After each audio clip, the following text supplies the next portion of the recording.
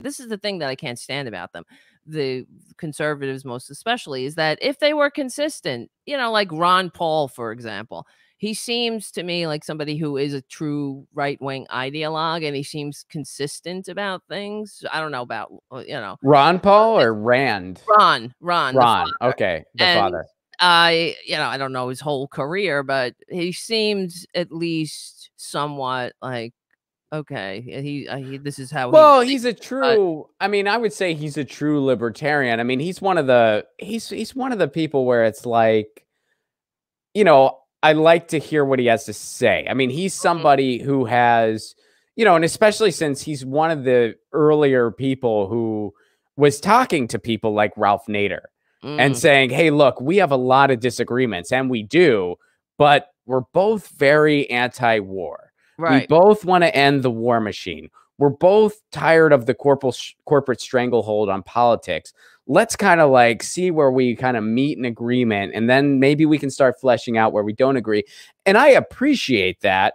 But then, of course, we have our very, very stark differences when you talk to someone like a Ron Paul about what they want to do for healthcare.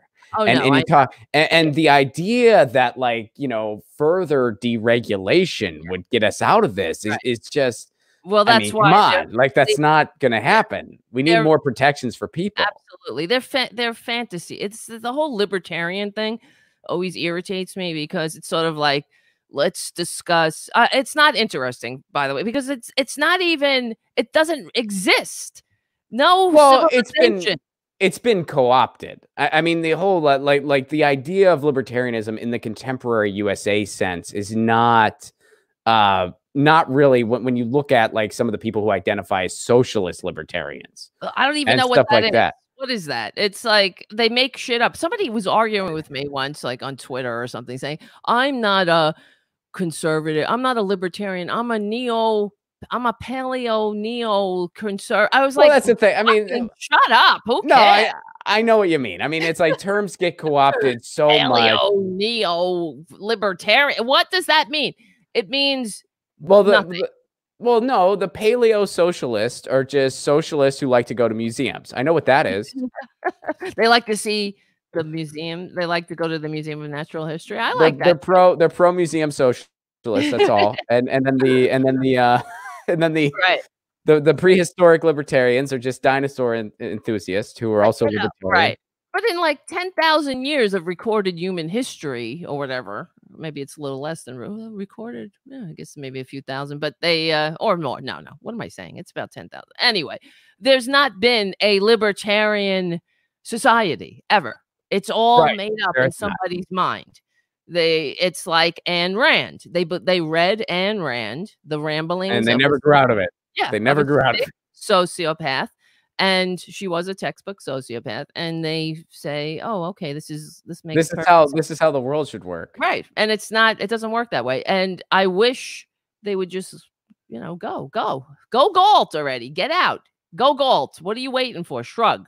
Well, yeah. I mean, someone told me once, like getting back to the socialist libertarian thing, I was kind of describing, because like, if I had to describe myself as one thing, like which I don't, I don't think it's fair to just put one thing, but I would say the closest glass for me would be market socialist.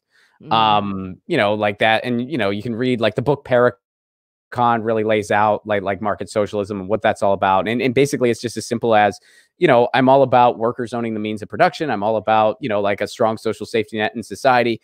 I think it's okay to have a natural, like to kind of just let people start their own restaurants if they want, or start, like, I'm okay with that as long as there's like a great social safety net around it. I don't think we need to plan an economy for goods and services. Right. I do think we should for housing. So I'm not a straight up market socialist, so you see how there's all these, like there's all this overlap and there's all this. I mean, even like the concept of anarchy, it's like anarchy is a lot like ice cream. You're bound to find a flavor you like because it's just it's so broad and there's so many different types of it. And it's just so, because someone told me when I was like, well, I think I'm market socialist is closest. They're like, well, technically you're an anarchist because that's a type of anarchy. I don't even know if that's true or not. It might, maybe, I don't know. I don't know if anarchy. What is? I don't even know what. That's also a very immature thing. It's like anarchy. What are you gonna do? Well, anarchy in the blunt sense, what you're told it is very immature and anarchy. Yeah, But again, it's like such a broad. There's so many different types of it. There's so many different schools of thought around it. So many different like writers and thinkers that it's like, you know, what you're taught, where it's just like no rule, no law. Like that's right. sort of like Like the caricature anarchy. That is a yeah, type of anarchy, yes, but that's sort of like the caricature that you're taught where that's everything. And like, no, there's a lot more to it than so. So it's right. like, yeah, these terms get co-opted. There's overlap. So, you It's know, like those sovereign who knows? citizen idiots who they annoy me too because they're I don't driving even our. know what that means. I It's don't even know what somebody who that's all says about. I'm a sovereign citizen. They don't abide. They're their own country unto themselves. Sovereign citizens. They I've never exist. even They're heard this. stupid. Well, this is what I mean. They make shit up. Somebody you if you go on like let me see sovereign citizen. I am a sovereign Neolithic Yeah, paleontologist, right. socialist, Paleontology.